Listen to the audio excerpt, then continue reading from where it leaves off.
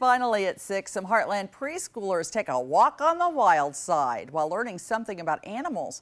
At this morning's knee-high naturalist learning session at the Missouri Department of Conservation office in Kirksville, preschoolers got to learn more about Missouri's wild animals, including turkeys, beavers, and squirrels, and how they use their tails to survive.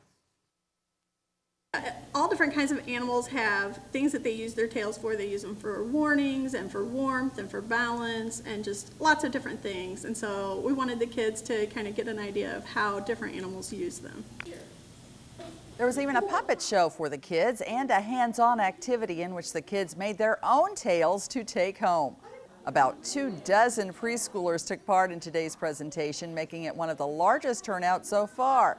Now, if you're planning on sticking around town with your kids for spring break, the Conservation Department is holding a creatures feature a week from Wednesday at its Kirksville office.